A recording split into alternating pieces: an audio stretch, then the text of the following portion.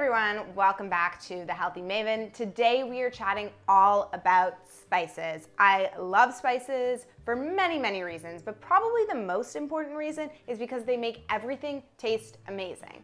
If someone is complaining that their food doesn't taste good or it tastes too healthy, it's probably because they're not using enough spices. So I teamed up with Simply Organic today to show you guys which spices are essential for your spice cabinet, which ones are nice to have, and how to keep things organized, because we all know how annoying it is to be digging through your cupboard trying to find the one spice you need only to discover you don't have it. So we're gonna avoid that problem, and I'm gonna show you how. Let's jump in.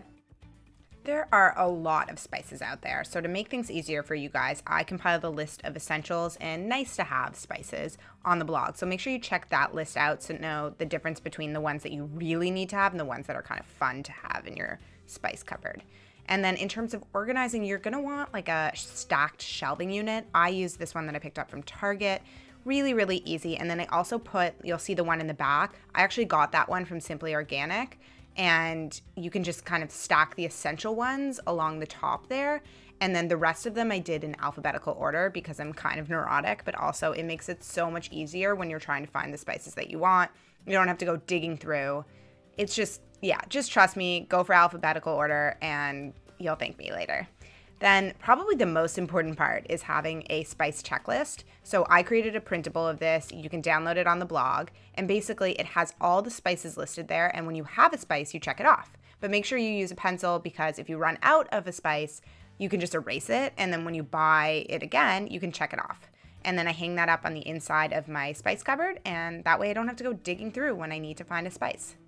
So that is how you keep your spice cupboard, your spice rack, whatever you want to call it. That's how you keep it organized. And I'm really hoping that this has been helpful for you. I know that having that list, that printable list, has changed everything for me. So I hope you guys download it. I'll link to it in the description bar below. So be sure to check that out. And also give this video a thumbs up if you like it. I always appreciate that. And subscribe to the channel so that you never miss a future video. I know I sound like a broken record, but it really does mean a lot to me, and also means that when something new comes out, you actually get to see it. That is my last plea. It's definitely not my last plea. I hope you enjoyed the video, and I will be back soon with another video from my latest travel adventure. It was amazing, and I know you guys are gonna love it. So talk to you soon.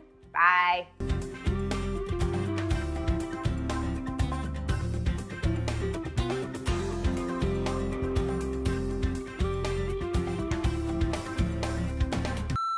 Hello, Healthy Maven viewers, readers, tribesmen. Howdy, mate. What's up, guys? Can I just say hey, guys? Sure. Thank you. I also have to pee a little bit.